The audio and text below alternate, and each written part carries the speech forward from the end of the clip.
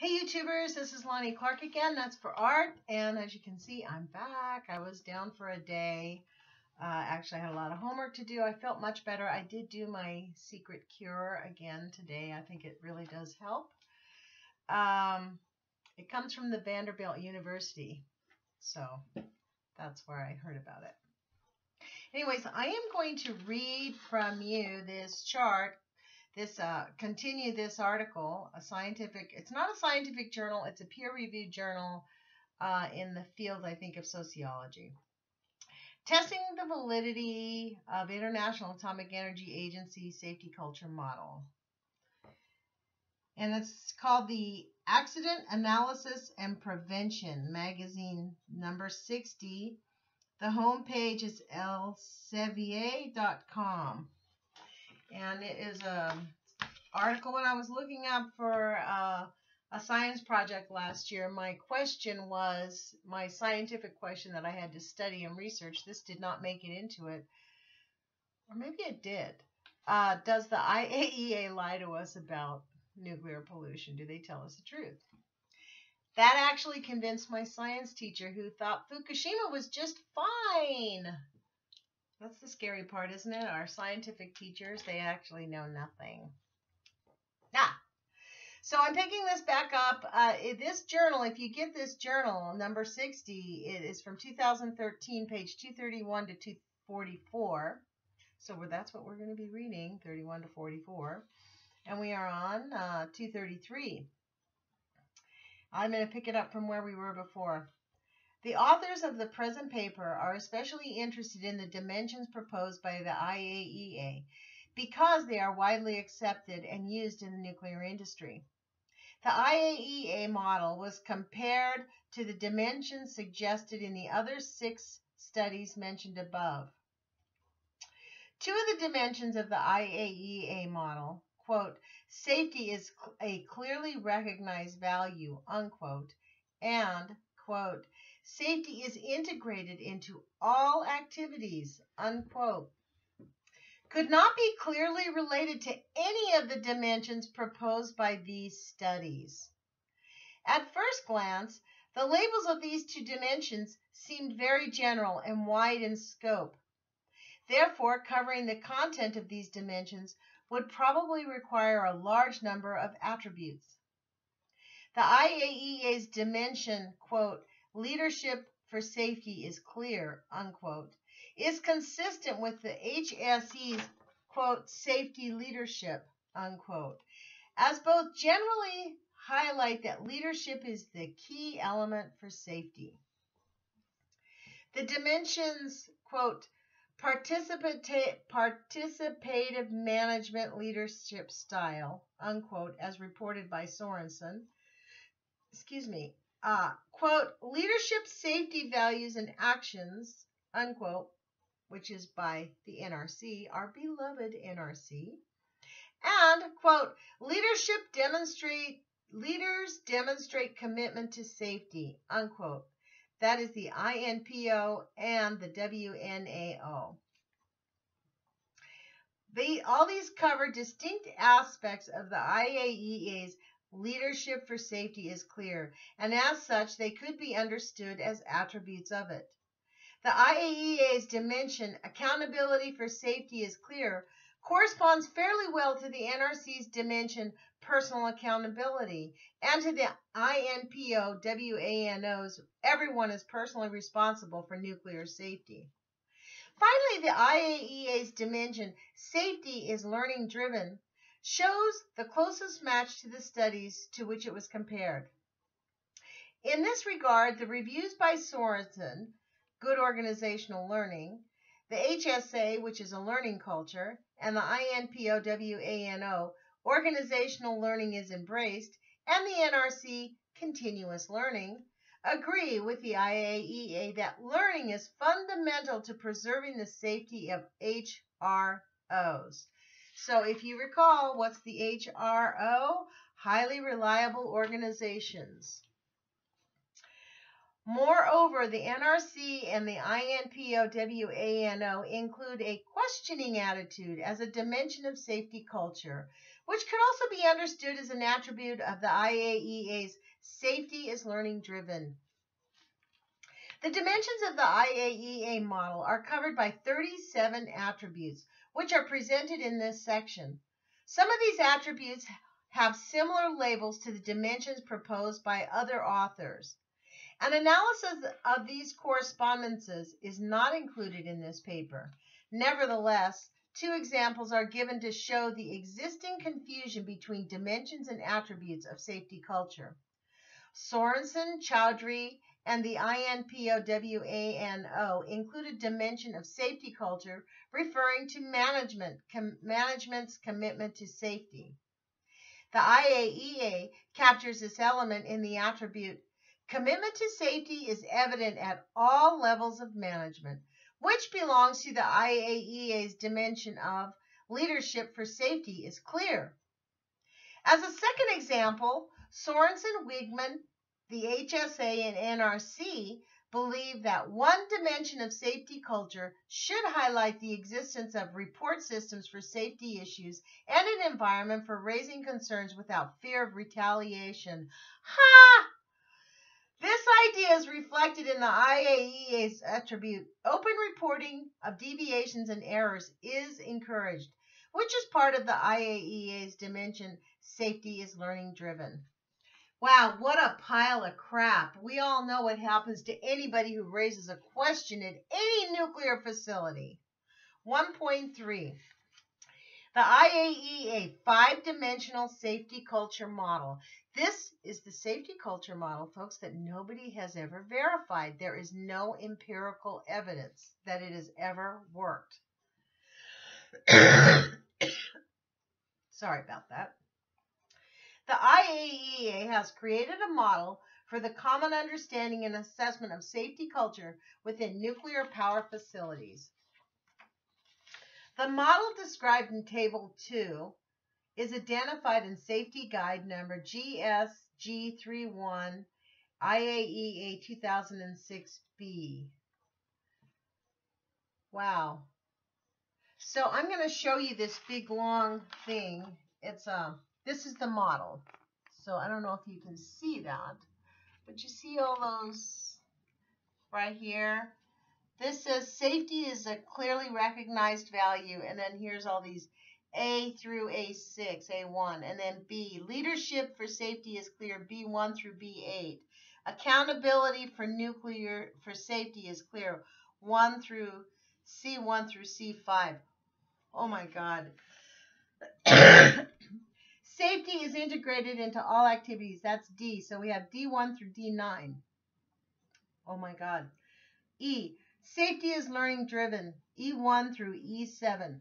So they have all these different guidelines that they suggest that they actually follow, which all of us know who even pays attention instead of listening to these lies knows it's nothing but a bunch of paper. A bunch of words written on paper. They could give a crap. Okay, this model is essential for achieving a strong safety culture. It is composed of 37 attributes, clustered into 5 dimensions, referred to as the characteristics of the IAEA and mentioned in section 1.2.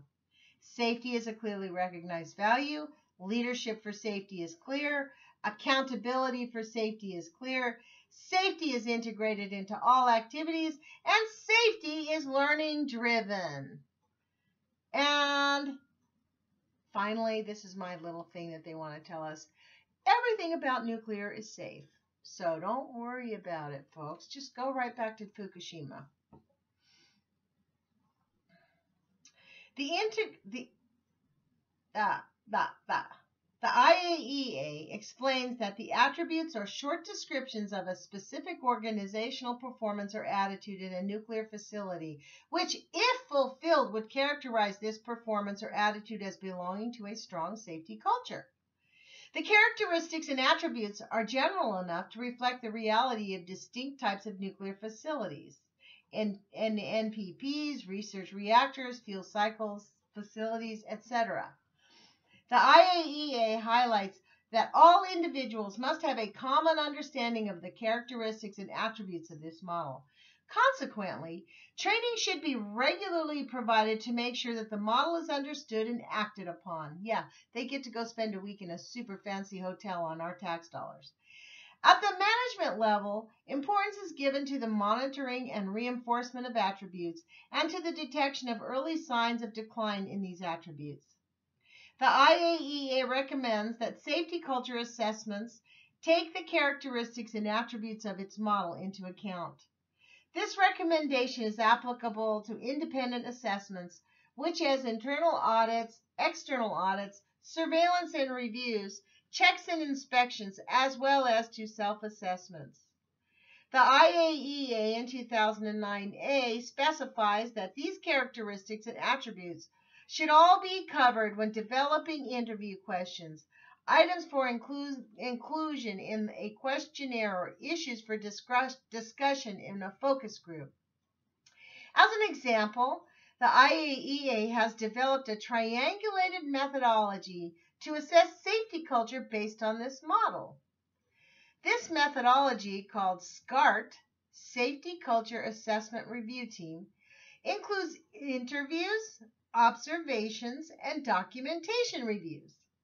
SCART is aimed at identifying strengths and areas for improvement in nuclear facilities in relation to the dimensions and attributes of the IAEA model. Although the IAEA's role is purely advisory, its model for safety culture is becoming a reference for regulatory bodies. As an example, the Norwegian Radiation Protection Authority and the Department of Nuclear Safety and Security of the IAEA are working together with the Bulgarian Nuclear Safety Agency and the National Committee for Nuclear Activities Control toward the development and implementation of several projects to promote nuclear safety in Bulgaria and Romania. These projects aim to enhance the ability of the BNRA and CNCAN to assess the safety culture of their licensees. Let's see, what does that say? On the basis of the IAEA safety culture model and the SCART methodology.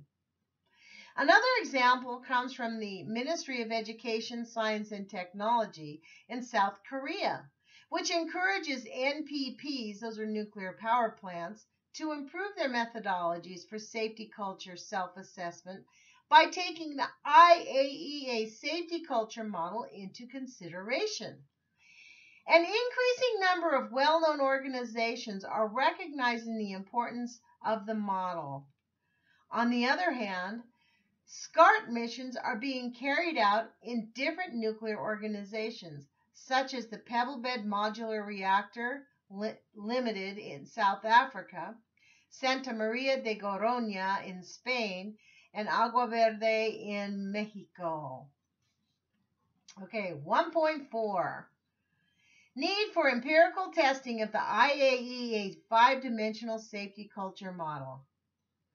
The 5 dimensions and the 37 attributes of the IAEA safety culture model serve to understand what safety culture is and what organizational aspects should be assessed, monitored, and acted upon in order to ensure safer nuclear facilities. In this sense, the work of the IAEA has been commendable and highly useful in the nuclear industry. However, and to our knowledge, the validity of the IAEA model and the measurement instruments based on the model have not been empirically tested yet. The course of action in science that is applied must be empirically validated before it can be applied to practical settings. Empirical validation ideally takes place before the application of a model, but if not, during or after its application. In any case, this validation is not only desirable, but also necessary in order to ensure a rigorous professional performance in solving organizational problems. The scientist practitioner is a good example of the way professionals who are scientifically rigorous in developing and implementing solutions must act to maximize success when facing practical problems. However, on some occasions, the need for urgent and efficient solutions to practice problems justifies professionals putting supposedly good models into practice, even though these models do not have sufficient empirical support. I'm sorry, not quite over it. Let me read this again.